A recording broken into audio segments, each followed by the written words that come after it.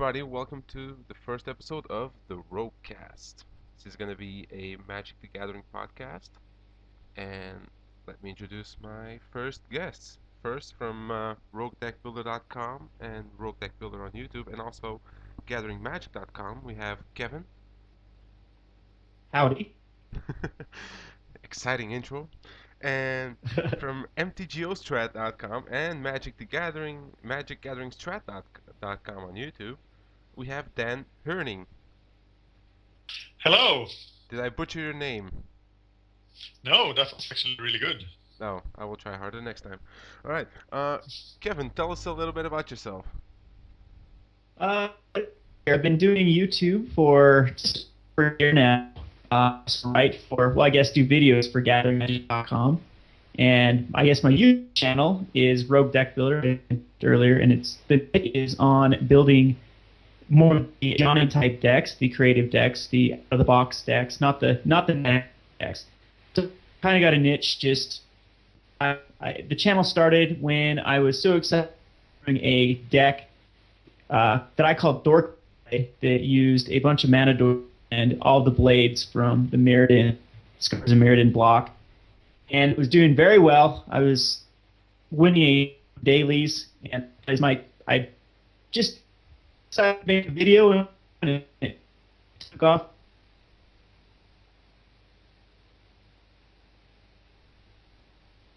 Oh. There you go. Oh, no. I lost you there for a second.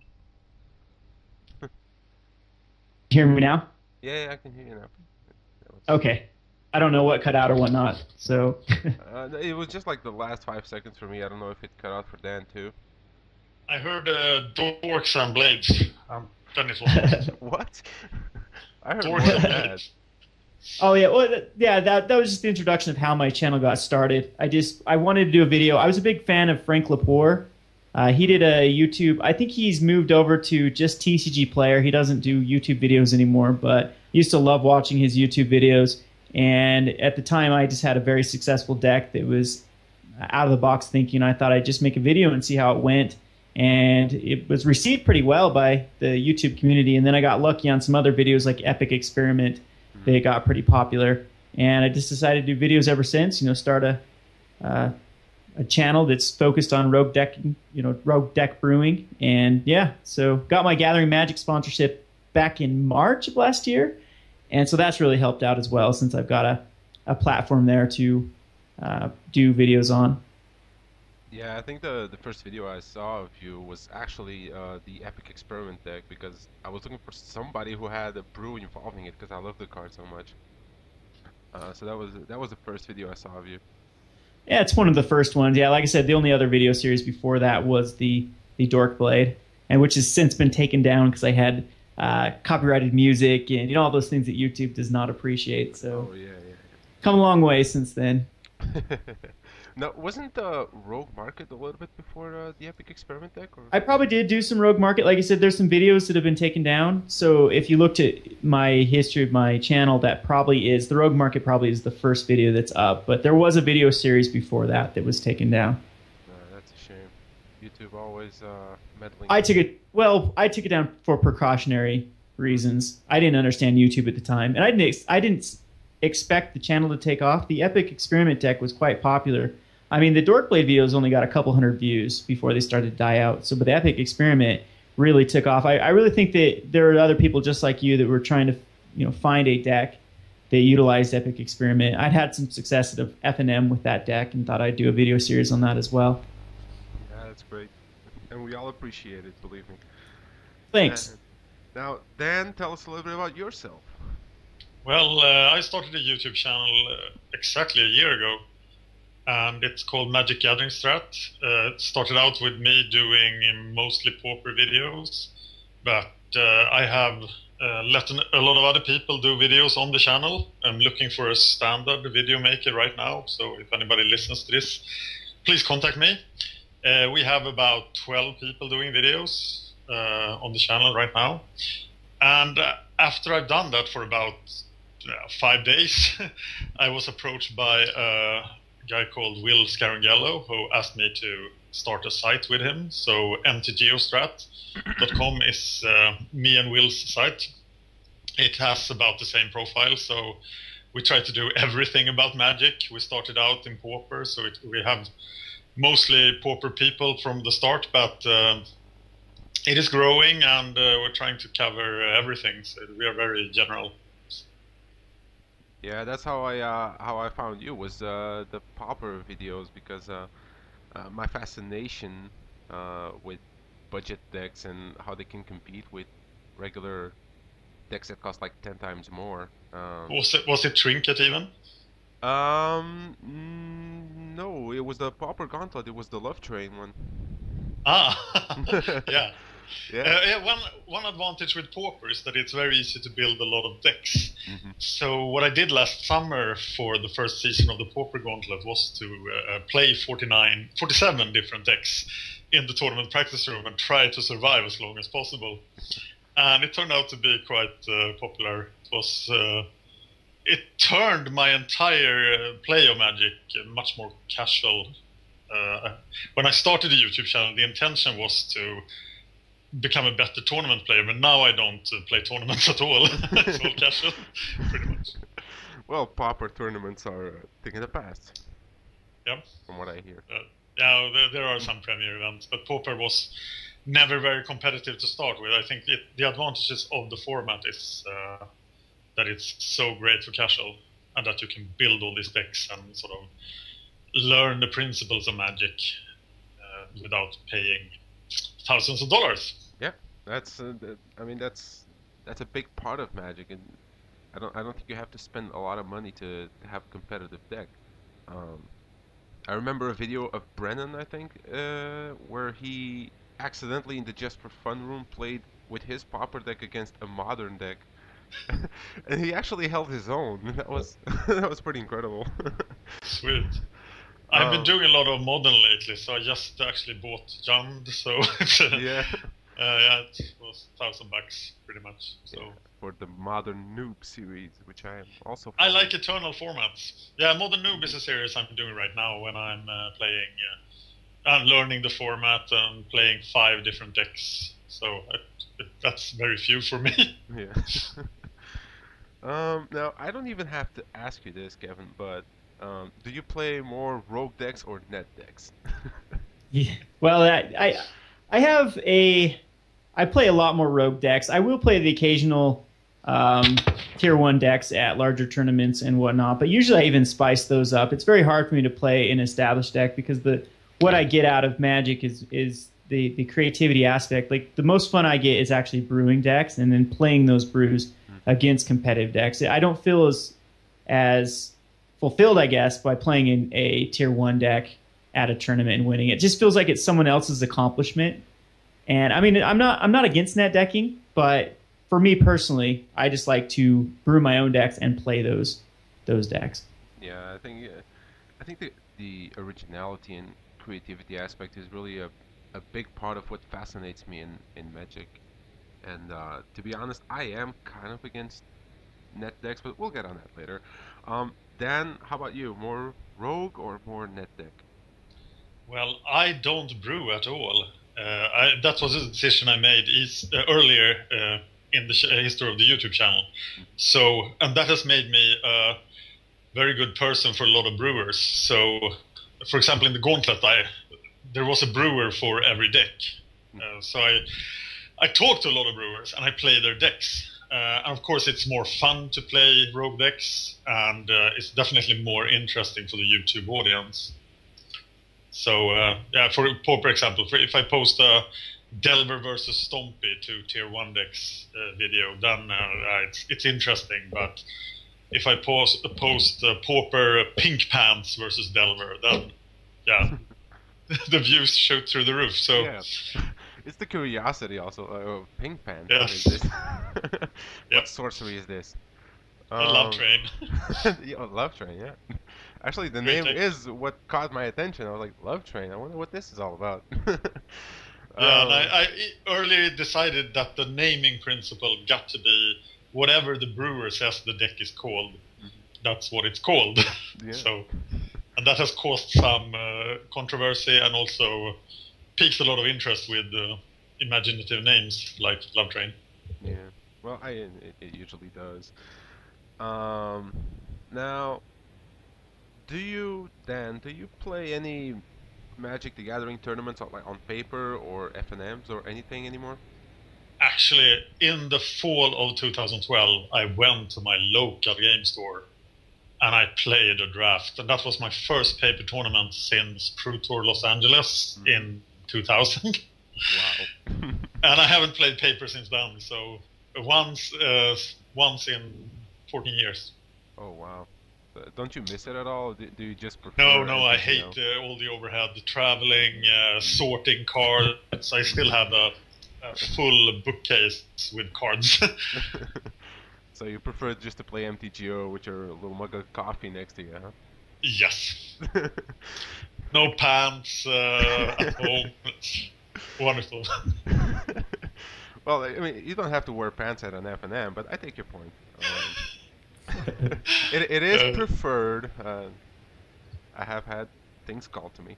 How about you, Kevin? Any tournaments, FNMs lately? I just got back from PTQ. This would be Fort Collins, so in Colorado. It was an 8-hour drive. So I'm a little bit groggy right now. Just barely got back about an hour ago from that. And well, paper and MTGO have different roles in my life. I like MTGO for the competition, and it's so much easier to brew on MTGO than try to find paper cards. And then rares are so cheap, uncommons are so cheap, and you can get them. One of my problems that even when I was in a more metropolitan area or metropolis area was I couldn't even find uncommons sometimes. I go to different stores and couldn't find an uncommon. It'd be forever to just build a deck before I could even test it. With MTGO, you can go to one of the million bots and buy the cards and sit down and start testing immediately. So it takes down that time factor exponentially. So that's what I get out of MTGO is more the competition. But I am a social person, so I do like paper. I do like the friendly. I went with 3 other friends. We drove, and that was part of the fun was getting in the van and driving 8 hours to an event. But I am a bit exhausted from it because it was grinding, and it is a little bit difficult having to actually deal with personalities. You don't have to see people on MTGO, and you can avoid them. You don't have to have any sort of social interaction, and it can get quite weird in the Magic community and paper to deal with some of the, I guess, tougher personalities or the personalities that are harder to get along with. Ran into a little bit of that during Colorado, but the great thing about Colorado is they just legalized marijuana, so everyone is so chill there. I mean, it was the great coming from Utah, a very uptight state, to Colorado, and they are having a heyday out there with the new legalization. So it's a pretty interesting tournament. Every game went to time. I am taking notes now, Colorado, for no specific reason. Colorado. Okay, road trip. That explains why my my Magic mentor, Power T, he spent like several years in Colorado, and now I understand why. Well, if they just legalized it, then he may have left too early. Yeah. It's like a month ago. I think it was only about a month ago that they did legalize it. But I mean, Colorado's huge for Magic. I assume they weren't too fascistic about it right before they legalized it. So they were probably tolerant before as well. Oh, yeah. Yeah. Yeah, it usually happens. So you want to tell us like a sneak peek of how that went, or? Oh, sure, yeah. I definitely need to get back into the competitive aspect of Magic. I am very rusty. It didn't go well for me. I ended up playing out. I was statistically eliminated by round 5, but I decided to play the rest of it out, and it I got all the matchups I even wanted, and I just couldn't. It was more my deck was a little bit awkward. I would not suggest running a 3-color deck right now. You just get blown out of the water by missing a certain color. I was running junk mid-range, and it was kind of my own little flavor of it. I wanted to kind of take Esper mid-range route where they put early threats and then follow them up by later game threats. So I was running Soldier of the Pantheons, Android, Militants that then curved into Voices, Locks and Smiters, and then into opposite ot. And then I had the Blood Barons in the sideboard, tons of removal and whatnot. And so, like I said, I got the matchups I wanted. It was just a lot of times I was stuck on two colors, not having the third one, or not having the double black for opposite ot, or the double green for Abbott the Worm. And those type of things cost me a lot of games. And then there was a lot of just the luck factor in there where, like, one of the scenarios that really sticks out in my mind was I first turned Thought Seized my opponent who was playing RG Monsters. And who keeps a hand with 5 lands, a Sylvan Carotid, and an Elvish Mystic? I mean, that's the handicap. A smart player who doesn't want to get Thought Seized.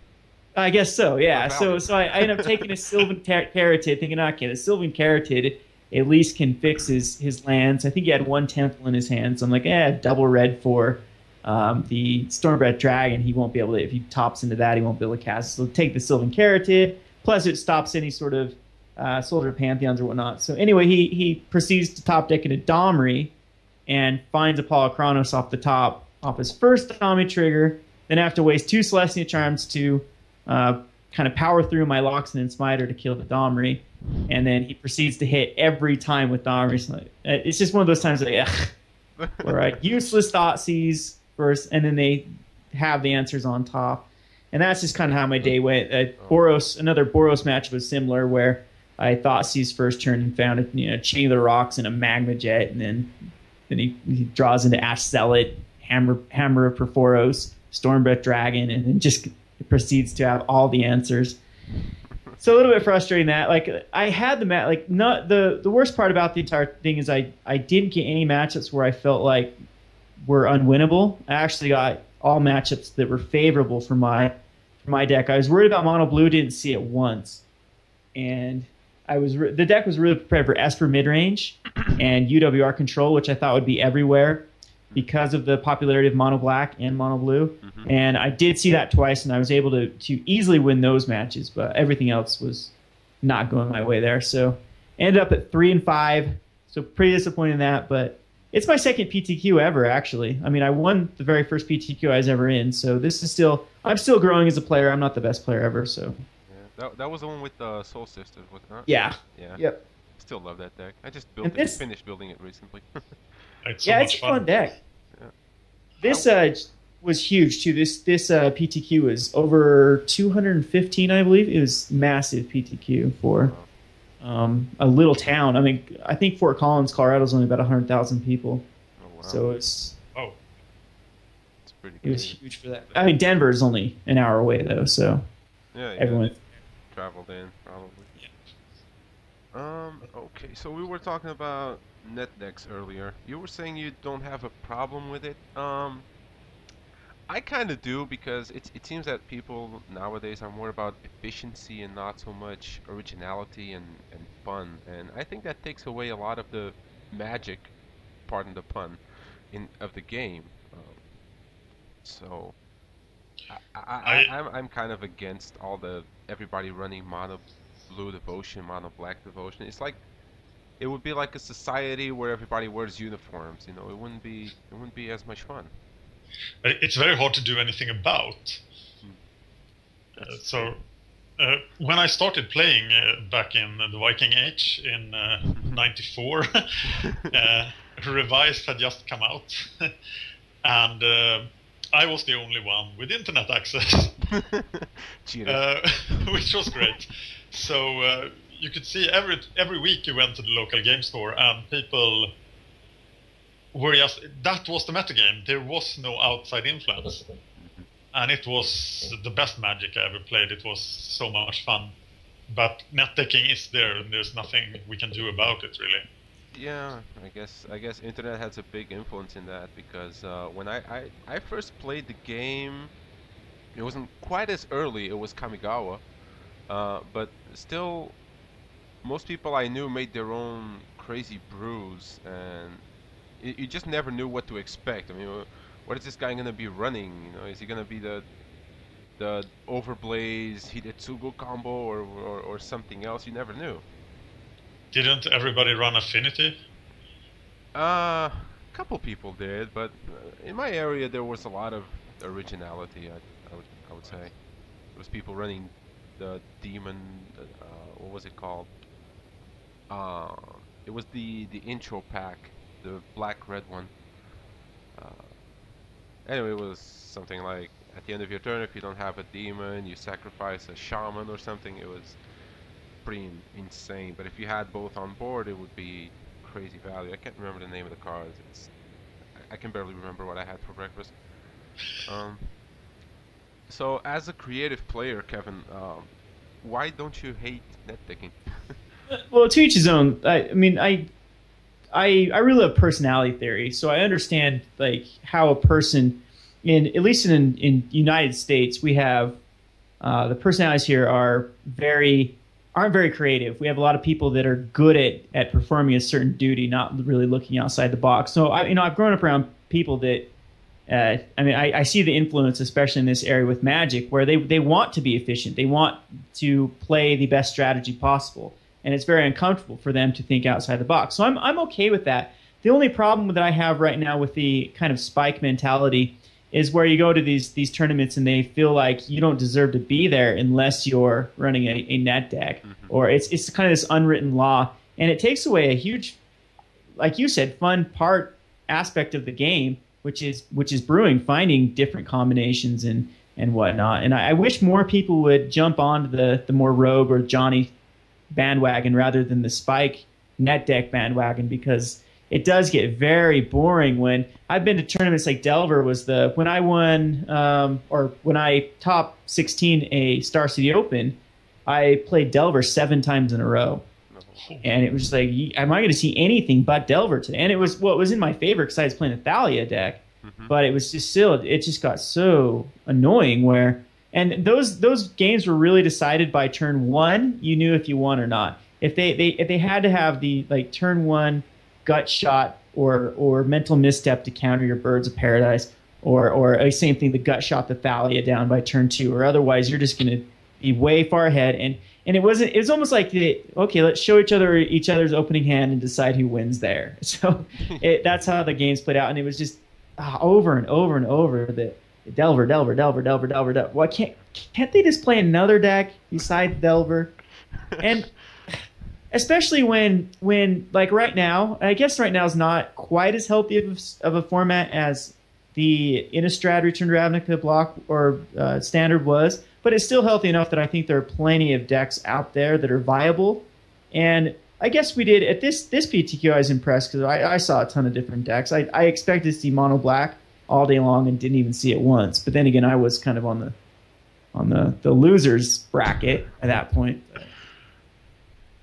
Well, so I don't know. It's yeah, to each his own. That's if people want a net deck, if they're there to win, that's fine with me. It's just that is the major problem I have with spikes, and one of the major reasons that I started Rogue Deck Builder was to be a voice for the people that actually do like to brew, because there is that, and I know that there is the whole anti-spike hatred. You see that online too. Like I've seen it at tournaments too. Like if you get beat by a net deck, then I've seen the Johnny players start raging and be like, oh, you're a stupid net deck if you create your own deck. I mean, it goes both ways, but my experience is I've had a ton of the more competitive players, more of the net deck players, get very angry with me when I play a rogue deck at a tournament. That's why I've got a collection of screenshots from MTGO about all the times they've raged at me for playing a rogue deck. Oh, yeah, why would anybody rage on that? It's like if you were the only one playing net decks and everybody was playing rogue decks, then you should be happy, right?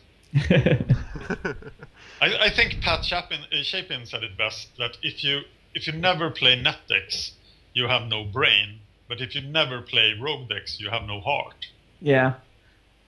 Yeah, that's really really well put. I also want to add that 2 formats I recommend a lot if you like rogue decks and building decks is Standard Pauper and Heirloom. We are doing the Standard Pauper Gauntlet on Magic Gathering Strat in February, and we will call for decks on the 24th of February. So we're looking for brewers. It will be on MTGO Strat. Heirloom in itself, I don't know if you know anything about the format, but Heirloom is like the most open brewer format there is in Magic. And it's very, very deep. Mm-hmm. Do you know about format? I know a little. I've tried a few. I tried Popper for a while. I kind of got sick of Popper because again, all I did was played Mono Blue Delver like 10 times Yeah. in a row, and then it just Heirloom is got far more open and has more power as you can use rare and mythics. yeah. Actually, the card, I think it has almost the biggest card pool except for Legacy and Vintage. Then Heirloom is all the cheap cards pretty much. So cards rotate in and out based on price. So if a deck gets popular, in theory, then the price will go up on some cards, and then they will be banned for a month. Yeah. So it's a very interesting Brewers format. Yeah, you always have to keep up to date, it seems, with I mean, oh, I can use Nightveil Spectre. Oh, no, it just skyrocketed. Oh, I have to rebuild my deck. You can find more details on Heirloom and the tournament on gathering.com. I will also put that in the description below. Yep. Now, that also brings me to a point. Kevin, your Bug Immortal Servitude deck got somewhat popular out there, wouldn't you say? Well, LSV did a daily MTG on the the mothership site about it, and so it got pretty popular on Reddit as well, and a few other.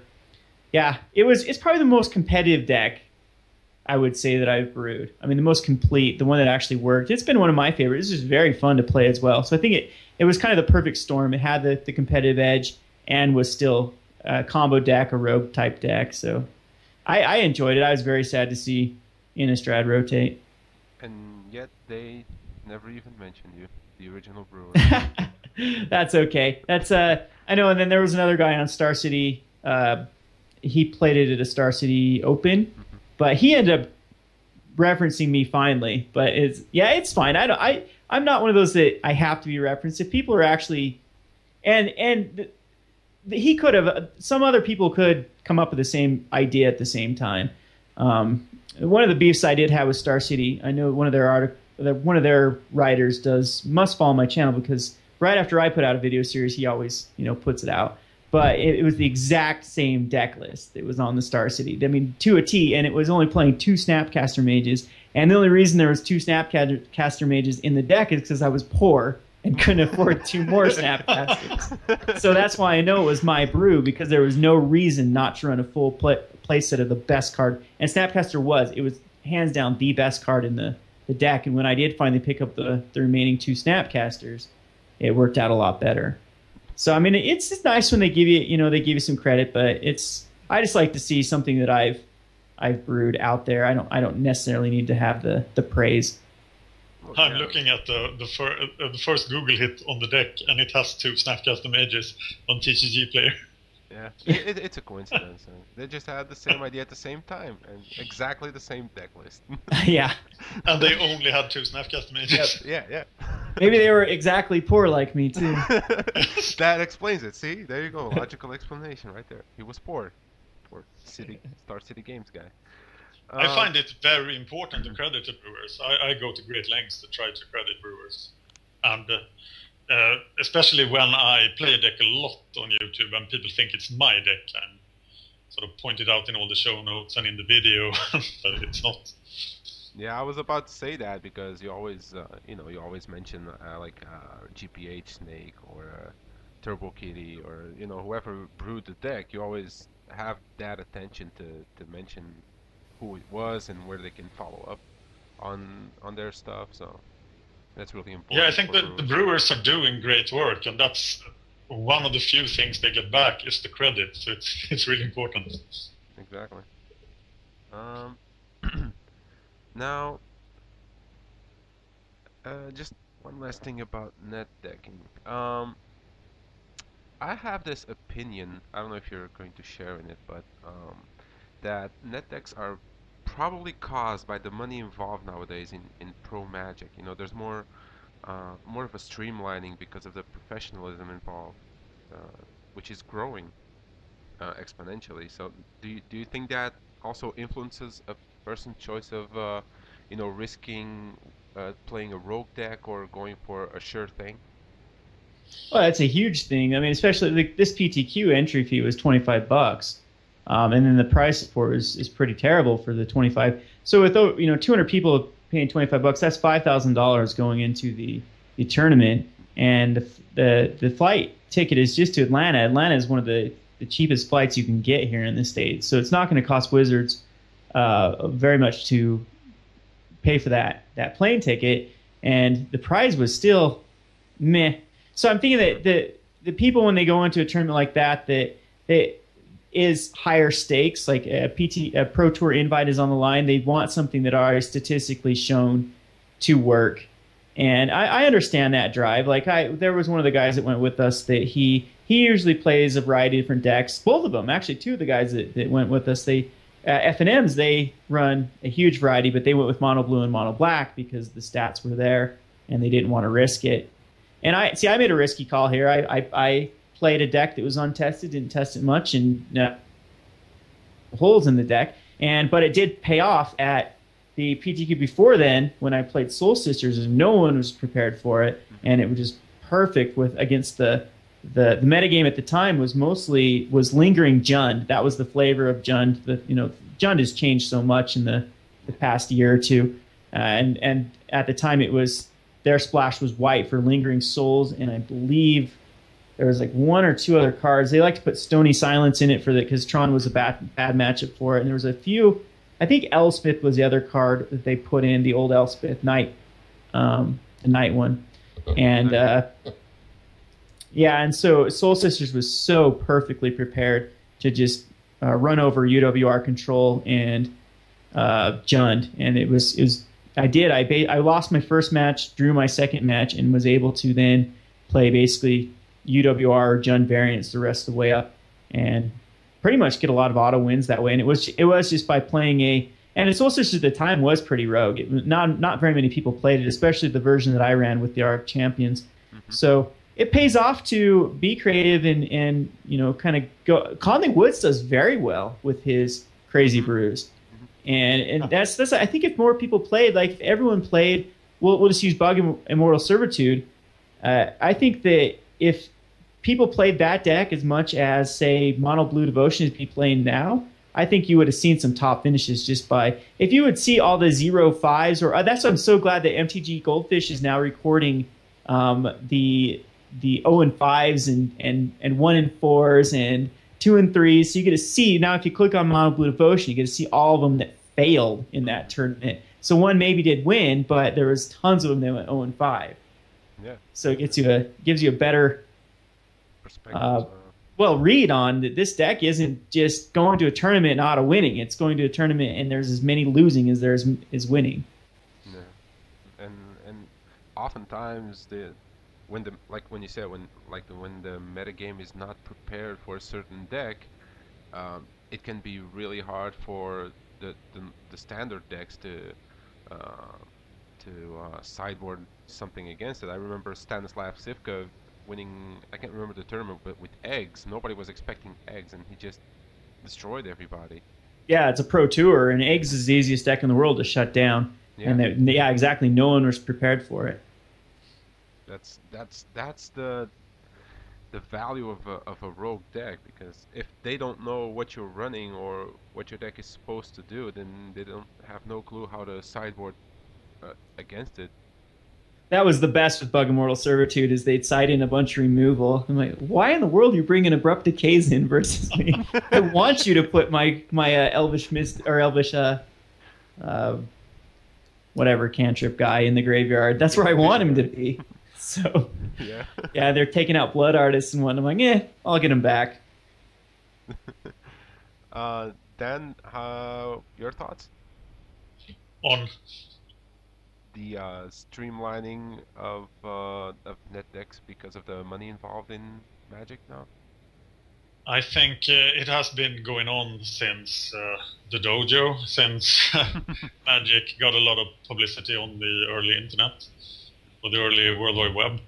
I think we have to take a step back here and look at the brilliance of the design of Magic the Gathering as a game. Because of the sideboard structure as well, it is a bit self-regulating. So if everybody plays a certain net deck, it's usually standard is a format where it can sometimes go south, but in other formats it's sort of they regulate themselves with the sort of mechanic of the game. Do you understand what I mean? Mm-hmm. That net decking is you can get some of the way by net decking, but can't really go all the way. You have to make the great metagame calls, make the right sideboard choices, and do the unexpected to be the final winner. Yeah, exactly. Like, two exactly the same decks will perform differently in the same matchup depending on their sideboarding strategies. Yeah, and a lot of rogue decks end up becoming net decks too. I mean, that's another beef I have with a lot of the more competitive players. The personalities I like to call it, the spike personality is they have no idea why certain decks won a certain tournament. One that comes to mind is the Aristocrats, and it had success in one Pro Tour, and the reason why it had so much success is that Sam Black specifically beat the UWR matchup, and it did. It just rolled over it, and that's what everyone was playing. I mean, he knew that that's basically what most of the other players were going to come in with, or variants that the Aristocrats. And then like a week later, people have sideboarded against Aristocrats, and now it wasn't getting the finishes that it used to get. And even like Mono Blue was the same thing. That was kind of an unheard of deck at the time. You saw a few decks on MTGO, but they weren't performing very well on MTGO, the Mono Blue Devotions. And then as soon as it won that Pro Tour, everyone was playing it. And now, again, like I said, I think the only reason that Mono Blue is continuing to get top 8s is just the sheer number of people that are running it. Yeah, they're running the odds definitely, because I don't even think it's such a strong deck, to be honest. It's easy to shut down. It's the same thing. If you know how to play against it, you just take out the Nightveil Specters and the Master of Waves. Like that, one of the guys that went with us to Fort Collins, he basically said that his Master of Waves did absolutely nothing the entire match because people just now waited for it, killed the Master Waves, and and you just spent 4 mana on nothing. Just run those lightning strikes against the Nightveil Specters and some trickeries, and it will be fine. Dan, you actually played that weird deck that I brewed. The is it one? Yeah. It didn't perform quite as well as it performed for me, but you have to admit it must have been fun to catch the Desecration Demon. Yes, that was fun. Okay, so that's a big flyer you have. Can I borrow it for a while? Smack. That's why I brewed it, because they usually run one big threat or 2 big threats, and if you can just it's too bad you can't really use the release part of it, but as long as you can catch it, it's like, oh, hey, nice. Nice Planeswalker you got there. Can I borrow it? Make some tokens. I have to share an ancient Magic story with you guys. I was at playing at the 95 World Championships, and we it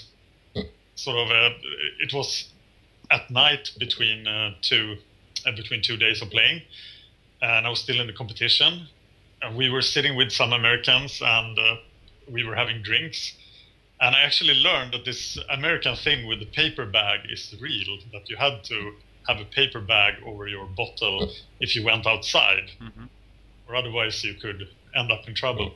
But anyway, we were really drunk, and we were sitting playing with Power 9 without sleeves on a table against some randoms. And one guy was running, he only had control magic effects in his deck. And everyone was really drunk, and he was like, "Say, that's a nice something you have over there. Can I borrow it?" And so all he ever did was take people's stuff. We call it borrowing. Yeah, and it was all this unsleeved Power 9 stuff, sleazy table with beer stains. Oh man, I never even seen a Power 9, to be honest, any of it. Oh, I've sold a couple of sets of Power 9s during my days. I think I own 3 Beta Lotus sets, but all I have now is 1 Mox. That's what I kept. Oh, is that all? You poor thing. Yeah, of the power things. But I thought I sort of played a lot of paper until '97, very competitively. I was ranked 13 in the world at the time. And but I got out at '97. I sort of finished university and had to start working. So I sold most of my expensive stuff at the time. But I kept like some crap. I had lionized diamond, a couple of pile of mint ones. Like, this is worth nothing. Let's put it in a shelf. Just use it to. So I found it like nice. Just I remember. pop up Those the were like table. 25 cents or something when I got them. I had a friend eat a lion's eye diamond. He was so mad that he opened it back in Mirage when we were little kids at the time. And he was so mad that he opened a lion's eye diamond because it was at the time we couldn't figure out a use for it, and he ate it. No. But Yeah, did dredge have to be invented before there was ever use for it? Yeah, I don't remember much of a use even. Well, then again, I wasn't very competitive back then. In fact, our play group was destroyed because one of the players became very competitive, and he started the first net decking in our play group. But yeah, we couldn't find a use, and that's when like Inquest and Scry existed, not the internet. I mean, the internet existed, but no one used it at the time. So it's Inquest. We had to wait for Inquest, and now I remember going in the basement and finding an old Inquest magazine, looking about how terrible those decks were that they brewed on Inquest. They were crazy bad. Yeah. I remember the first number of Scry, where the first issue of Scry, where they sort of tried to guess what cards there were in Magic, because Wizards hadn't released the information, so nobody really knew the exact number and names of the cards. Wow. All right, so let's move on to Born of the Gods, the next set. So the new mechanics, of course, the inspired mechanic, tapping and untapping your cards to gain a benefit from it. That's gonna work so well with Heroic. Everything works well with Heroic if you look at it. I mean, Bestow, even Tribute.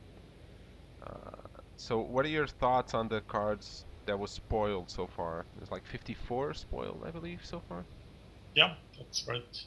So, what are your thoughts? What cards stand out to you guys? I understand why they put Springleaf Drum in it, but when you saw it spoiled, it was like, what? Why is Springleaf Drum in that set? But now you understand.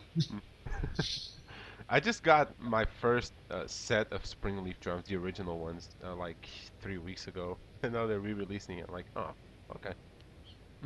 I had to special order it from the US. Alright. Kevin, thoughts on the spoiled card so far and mechanics? Yeah, I'm liking this set a lot. Most of the powerful cards are in the uncommon range, so I don't know how expensive this set. Hopefully, it doesn't end up like another Dragon's Maze with no value in it, and then people don't want to open it. But my favorite card so far is just the 3 mana. He's 1 red, 1 green, and 1 colorless for the Tribute 1. And if you don't tribute him, he becomes a 4/4 haster. And he still has trample. And then if you do tribute him, he's a 4/4 trample. I think that's incredibly powerful because the tribute, I don't like cards that give the opponent the option. Like the Phoenix is the card that everyone's talking about, and I really just see it as it's going to be the worst of two. Either they're gonna have something that can deal with a 3/3 haste flyer, or they're going to have a removal for the 5/5 flyer for 4. So neither one of them is too impressive in standard right now. I mean, both get answered by a Desecration Demon. So yeah, I mean, it's a 5/5 flyer is good for 4 mana, but it's nothing like so special that we haven't seen so far. We already have the 6/6 flyer for 4. But so the option, always giving the opponent option is a bad choice in a card. Everyone was so hyped about Vexing Devil, and we saw how that turned out. It was neither one of those scenarios. It was always the worst scenario for you. If you needed the 4 damage, it's going to be a 4/3 creature. You needed a 4/3 creature, it's going to be 4 damage. It's a card with a built-in dismember to it. So some of these tributes kind of feel that way too. But this one, it doesn't really matter. I mean, the tribute is so negligible that a 3/3 trample for 3 is decent by itself. a 4/4 trample is great, and a 4/4 or +1/+1 3/3 haster until a turn is great too. And I think it's the missing piece for RG aggro. They need like a 3-drop that you can go first turn Elvish Mystic into. Now you have 2 choices. You actually have 3 choices between Boon Satyr, Domri, and this dude. So I'm really liking that card. I think it's gonna be the most impactful besides the obvious choices like the new Infest and the -3/-3 instant speed removal. Oh yeah, definitely. I think we might see a resurgence of the RG aggro, maybe reaching the top 4. I don't know how. Yeah, it often still it's works played great. now. Did it go away?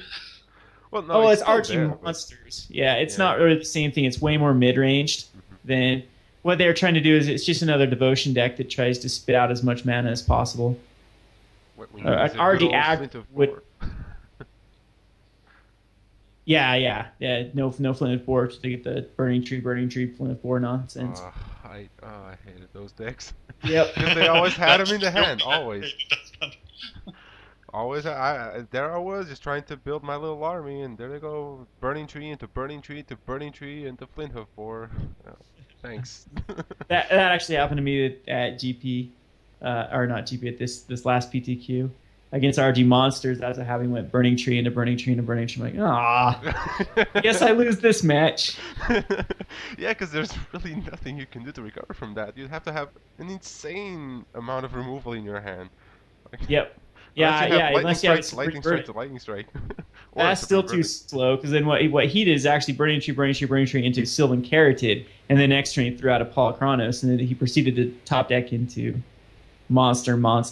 So I was dealing with the monsters. I was killing the Colossuses and but it was just the 6 damage each turn that I wasn't able to. And I had like Loxodon and Smiters in my hand that I couldn't cast, or otherwise I'm just dead to these huge monsters.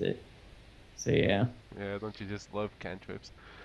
Yeah, not a fan of Burning Tree Emissary, because when I play it, it's like Burning Tree Emissary into I got nothing with it. I know. It's when I play, it's like I have Burning Tree Emissary and an Ash Zealot. What am I gonna do here? Yeah, I know exactly.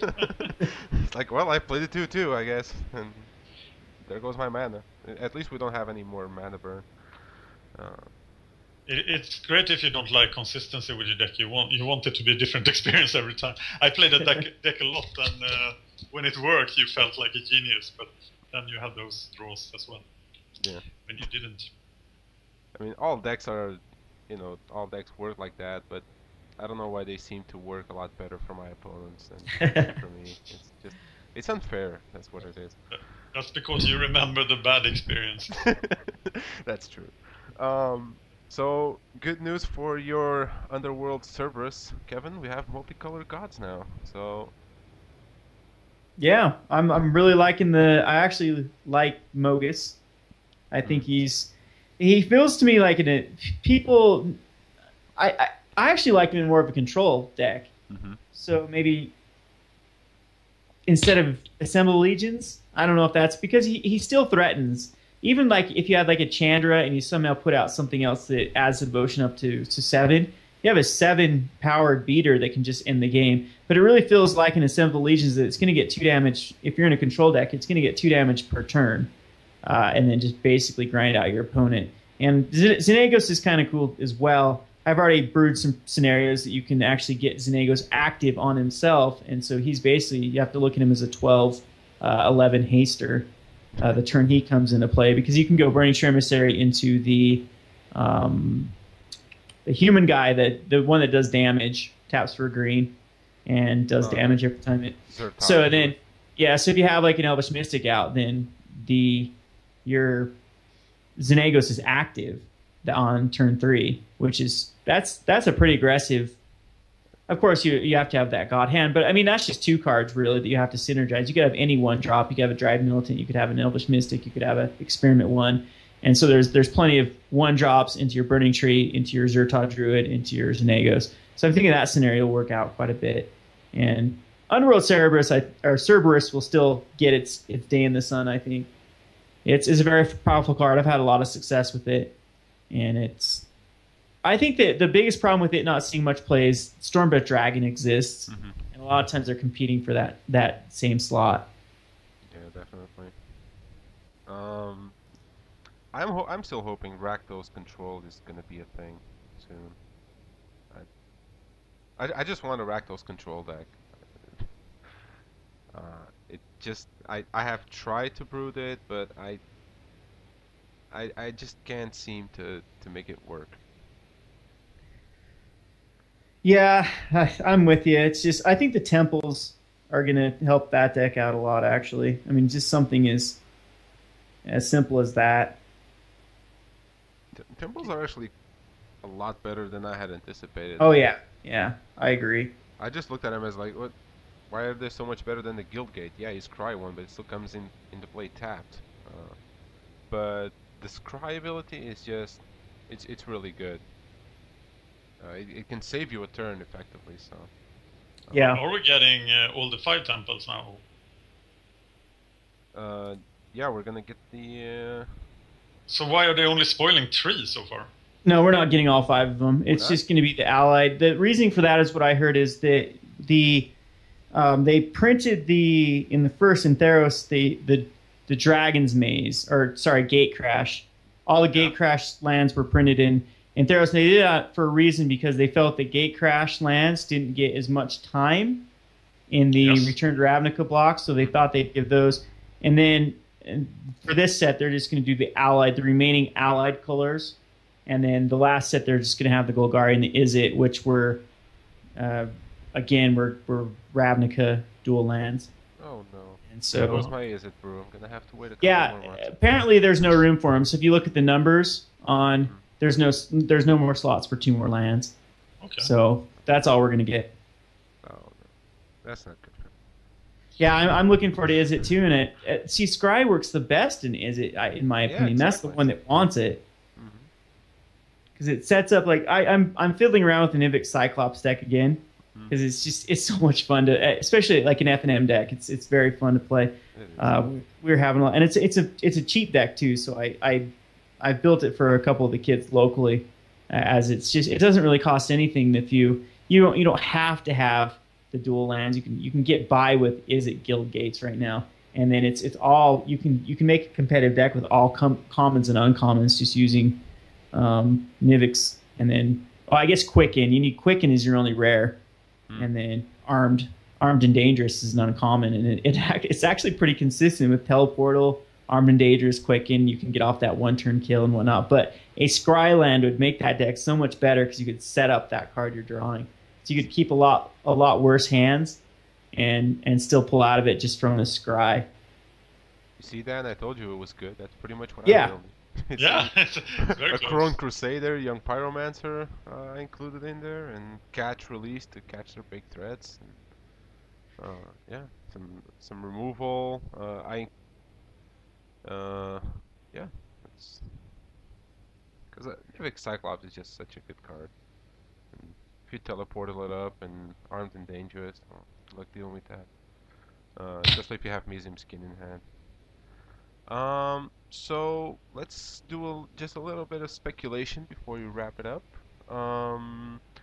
Top 3 specs or price increases that you predict after Board of the Gods hits. Let's start with Dan. Well, first off, I think many people that do Magic Finance are way too short-sighted, and that this kind of speculation, to speculate on short-term standard cards, is doomed, pretty much. It's very, very hard to do, and it's very... I only work on Magic Online for specs, and the rake, the amount you have to pay bots to sell cards, will in the long run kill any profit you make by short-term specs. You will remember your successes and you will think that, you're so good at speculating. But I spend about 80% of my Magic time doing finance. And I really try to stay away from this kind of speculation because it's not. There are many reasons why it's not. But rather you have to work on the greater trends on Magic Online, because they are buy modern cards when nobody wants modern cards in GTQ seasons, and you look at normal days. What I would do here is, and what seems to be really pure speculation, but at that time, it happened in theory or standard. Master waves, those are great, but I'm really not looking at getting into doing any short-term spec because of what So you're more of a modern speculator. Two small maps. No, not at all. A lot of standard speculation as well, but I do it on the, for example, oil will be at its lowest price in mid-June, and its highest price in February 2015. So if you just buy all 3 expansions, mid-June, sell in mid-February, you will make if you just stay on the playable cards. Despite what the so I think that's much more sustainable. Thanks. Yeah. And we don't know the starting price for the cards themselves. Is hard to speculate on. yeah, that's true. So sorry for not giving you a real No, answer. it's fine. I'll just put you here on my ban from the show list. No, just kidding. Oh no! Avoided issues. Kevin, you want on the other hand, I'd like to add. Go on. Hello? Boston, I Oh, there you are. to push a white weenie strategy. I lost you there for a second. King or Respos.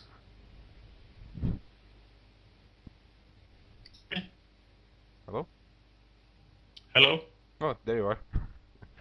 Ah. You were Okay. gone for a second on my Yes. end. I don't know.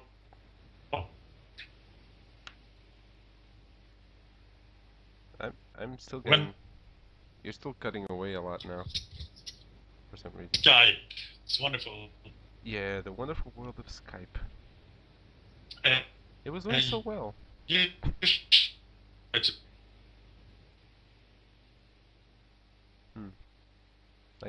can't. hello. I can't hear anything you're saying. I heard you say hello. Hi. Hi. Welcome, Oh, we're back to the show. I'll edit. I'll edit in an interlude over here. No problem. No, really, I don't have the budget for it. So, Kevin, are you still with us? Yeah, I'm still here. Oh, great. At least we can hear you. Any speculations on your end?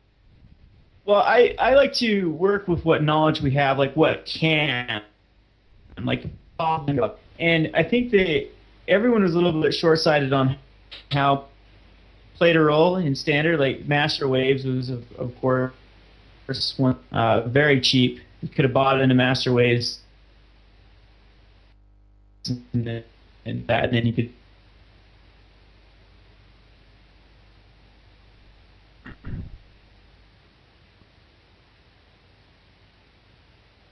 Oh, wait. Because that set has been, I think it's the PTQs that really killed Theros. I mean, not worth that much. They're holding high price. I think that we've kind of leveled out in Magic. We haven't seen the huge increase in strat cards when Return to Ravnica. It's just that all I think that. Come on. 9 million at the start of Return to Ravnica, and now we're up to 12 active players for Magic the Gathering, so tripled. Now we have seen Theros kind of taper off in growth.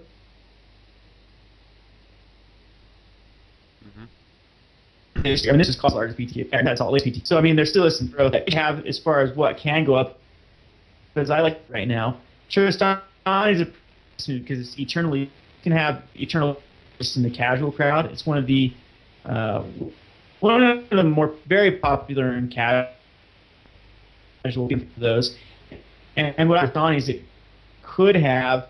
If we do see some more spoiled cards that do use the double devotion we haven't seen any card to read besides colors of devotion. But if we do see something like a Grammar of a card like that, Skyrocket, if monster reach 3/3 hex 4 mana isn't bad. Spot remove. Ox or any other devotion card acted a dual devotion, and that's just bull rare. So if you want to look at things that can't actually be worth your speculation, because there's a speculating for every right you're going to get like 4 wrong. So I don't like to really it can go down in value. I want to.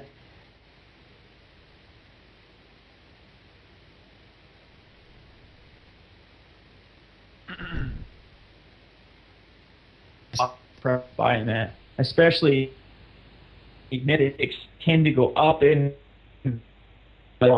just because of redemptions. So, I mean, even a ton of council lapses when they were going for 30 free tickets, too low for a card you needed to redeem a set. And they have bounced up a little bit, but I mean, it's not it's profits. But again, I'm with Dan on the spec.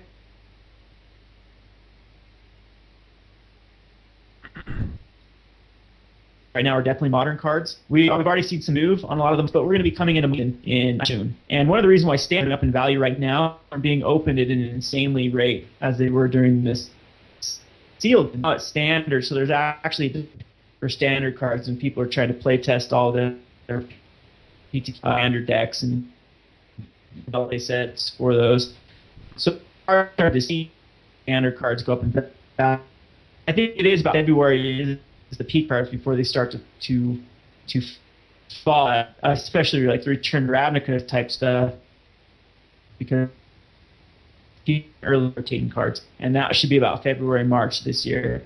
So Ravnica cards that aren't going to see immediate because of some sort of new mechanic in Born of the Gods. The only thing they can enable dual devotion, or if you tier deck, they have been colors that have been avoided, like Rakdos colors, or you haven't seen so far, then could skyrocket in value. But it's a great spec, but shamans are still low right now. You can still very low, and they're in a ton of different modern decks. So I think what's a safe investment? The only thing that pod go up, like Karn start to go up, Liliana start to go up, are going up. So looking at the not so obvious staples like Inkmoth Nexus is a huge one. And I know the Masters cards are definitely gonna start as well. So I don't know if that's the question. Born of the Gods, how it's going to affect it, because I haven't a clue. So impressed with a lot of. I think that Mono Black is going to get better. Probably.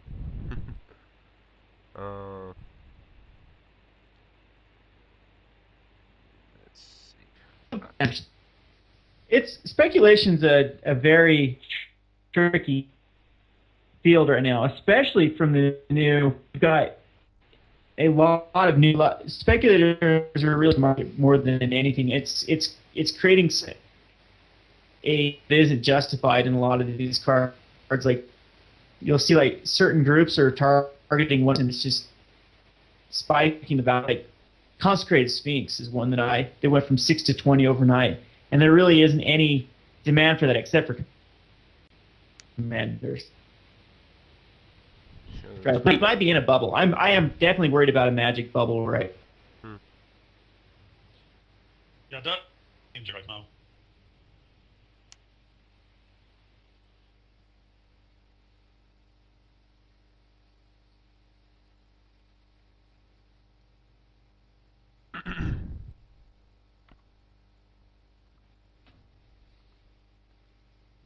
So I cut out. Do you hear me?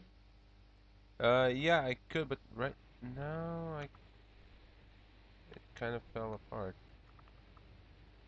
Call. Oh, Dan is having some technical issues. Okay, there we go. We're back. We had some technical difficulties. Well, Dan did. Yeah. But well, I have. It's funny you mentioned the Inkmoth Nexus because I watched your speculation video like a year ago. I'm still holding on to those. I still have those, so I'm hoping that they go up in price now and I can get rid of a couple. Um, Also, I have Rakdos and Obsidats, which I hope Dual Devotion is actually going to be a thing, and I can ship those away, because I can't really build a deck around them. So yeah, I think we discussed all the topics that I had on my cheat sheet over here. So, any closing statements? I have a couple of finance calls. I have a couple of finance calls right now. And Kevin might think the most important part about Standard is that rotation will probably hit a lot earlier this year because Standard PTQ season has moved. And when it ends on March 9th, I am looking to not own any RTR block cards on Magic Online. So I'm selling out everything during February. Of course, if you want to play Standard, you're paying for that, but I don't expect generally the value of Return to Ravnica Gatecrash and Dragon's Maze will decline steadily from March 9 onwards. Yeah, I'm with you there. Completely with you there. That's definitely going to. Yeah, the whole moving it for sealed PTQ, I don't know if that was a good move because, I mean, yeah, usually right now, like last year right now was Modern and then Standard. That was the, yeah, and so now they've messed with that. So, yeah. They have to fit in the extra Pro Tour, and I think with you. I think everyone's going to be trying to get out of Return to Ravnica a lot earlier. Yeah, yep, that is. Yeah. So if you don't need the cards from Return to Ravnica, I don't think it's worth it to try to speculate on Journey to Nyx. It's like the cards, we'd be getting the enemy colored gods, and of course some of those, like you said, Obsidian or Is It colored stuff could spike, but it's not worth the risk when people are just going to be getting out of Standard. I'm not totally waiting on but we're probably going to get rid of all of our Return to Ravnica inventory towards the end of using Bleach. Yeah. Also, there's been a lot of modern spikes lately, so any card that have gone up 200% or more on Magic Online in Modern, I would get rid of now. And I would especially get rid of the cards that's being flashback drafted in the next few.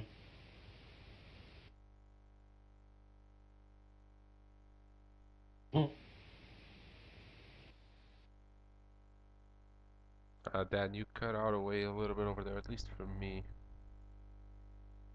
Will be pretty profitable. Are you back? You talking to me or talking to Dan? Dan. He's okay, gone. Did you hear anything? Oh, there you are. No, I just got out the little bit. Okay. The last 10 seconds or so. So it's fine. Did you hear about the fetch lands? No. Are they doing Zendikar drafts? Is that it? The flashback drafts. That's where you stopped. Okay. So I would sell Zendikar fetch lands right now and buy them in 2 weeks. That's definitely what I'll do. I didn't know that. Yeah, that's something that MTG Online is you have to keep up with those.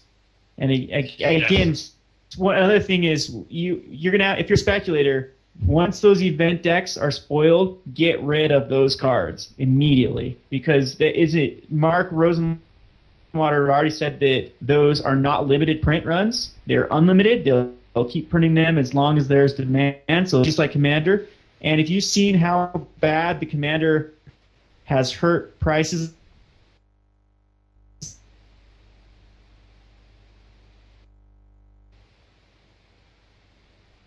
the Sunday Defender, and anything else in those decks is just bottomed out because that was not a limited print run either. And so these modern event decks, I guess we should explain it. You know what I'm talking about, Dan, right? Yes. So is there two of them or just one of them? Because I've heard two different. One. Is there just one? Okay. Yes. So whatever's in that deck, then get rid of. And people are already thinking it's going to be Pod. I think it's probably going to be either Affinity or Merfolk. That's my guess. But it could be Jund. I mean, and they could print a Jund deck and have like Liliana in there for $75. It's going to have a lot of good stuff in it. I wouldn't be surprised if a couple mythics aren't included in a couple fetch lands. They count the rares and the mythics, so maybe they have double the amount usually. So maybe 2 mythics and 12 rares, and you can build no Jund deck from that. Yep. So that's going to kill those prices. Was the guess from the 8 tokens.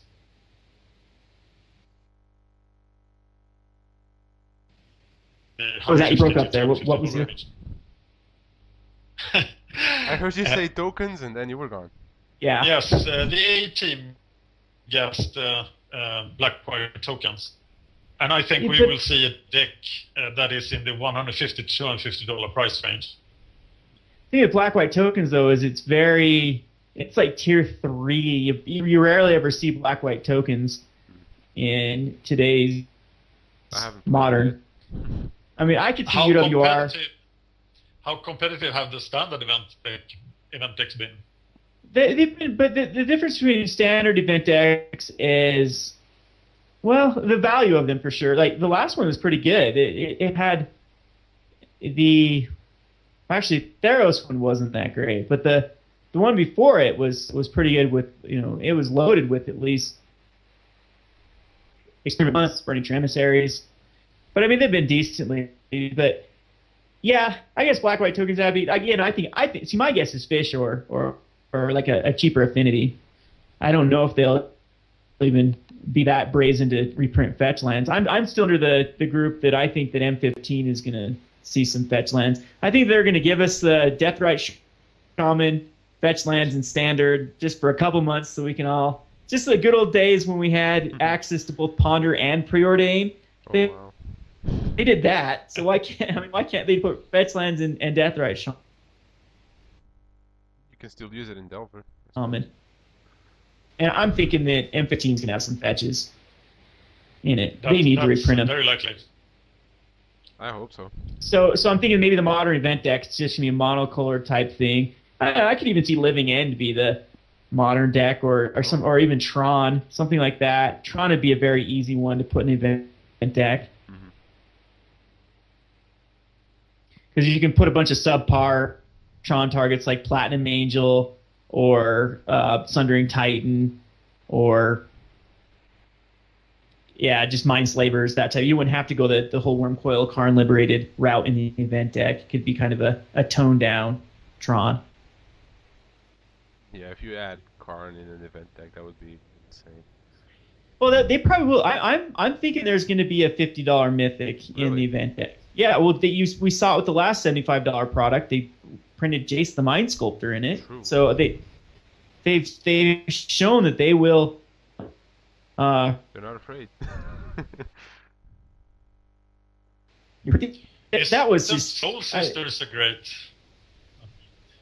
Wouldn't.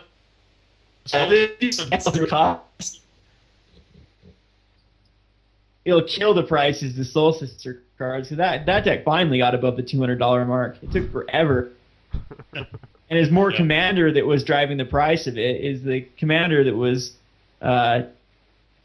bringing up the price of the Sarah's Ascendant, Sarah Ascendant, and as well as more pod that was bringing up the price of Ranger Vios. So I wouldn't even say that Soul Sister is the cause for Soul Sister deck going up. Yeah, Sarah Ascendant in Commander is just cheating. Oh look, a turn 1 6/6 lifelink flyer. Hi. Deal with that. Oh, all right. Well, any more final thoughts before we wrap it up? I'm good. Now that we can hear you, Dan, please. I should take the opportunity and say something. You were not in this show. I'm gonna be honest. Yeah, that was horrible. We heard nothing you said. No, I'm kidding. It was just a couple of parts. Oh no. All right, so I guess it's a show. Thank you guys a lot for doing it. I hope it wasn't boring or anything. And I hope to have you guys on for future episodes if if the people like it. This was fun. All right. Well. Yeah, I gave you a sub too there, Dan. On I didn't even know your channel existed.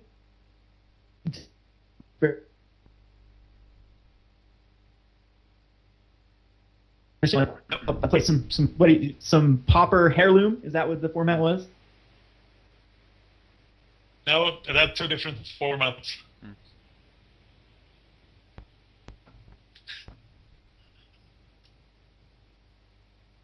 Dan, are you there? Yeah, I'm here. Oh. Audio is terrible. Well, this recording I've done on my end will be terrible. We'll consolidate our resources. It will be fine. Don't worry. Yeah. Hey, on a positive note, my computer is still not on fire. So, hey, maybe the recording over here will be good. Kevin was saying he subscribed to your channel. I don't know if you heard that, Dan.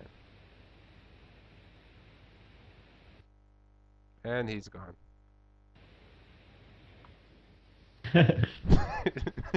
Off on the journey to nowhere. Were you exiled, Dan? Hello. This is the most hilarious thing I ever heard.